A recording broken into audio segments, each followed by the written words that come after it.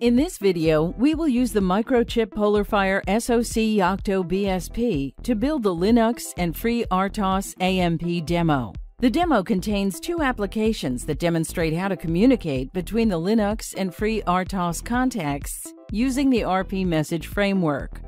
Before proceeding with the steps shown in this video, make sure you have the PolarFire SoC Yocto BSP set up on your machine. For an extensive description on how to set up the Microchip's Yocto BSP, please watch the videos linked in the description below.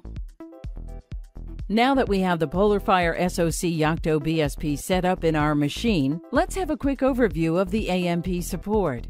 Inside the root folder of the Yocto BSP, there is a conf directory and a machine directory, which contain the IcicleKit ES-AMP machine configuration file. We are going to use this configuration file to build images for the IcicleKit in AMP mode.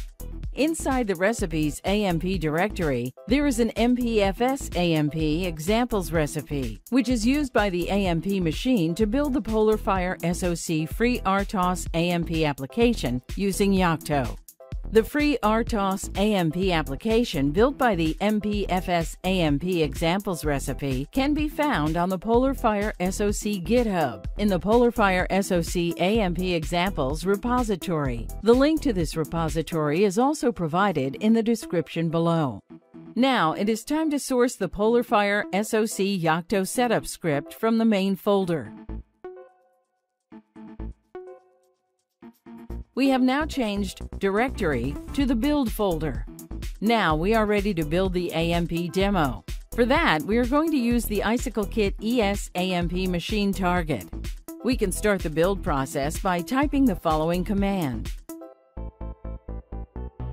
This will build the MPFS dev CLI image using the IcicleKit ES-AMP machine target.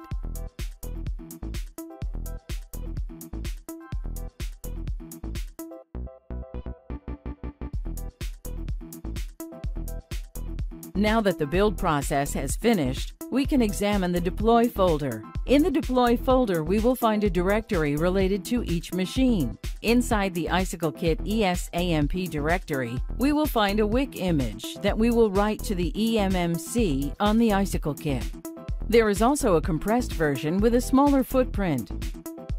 The WIC image we just built using Yocto contains the following partitions: a boot partition with a fit image containing the Linux kernel and the device tree blob used by context A, an HSS boot partition with an HSS payload containing a U-boot binary used by context A, and a FreeRTOS RP message application used by context B.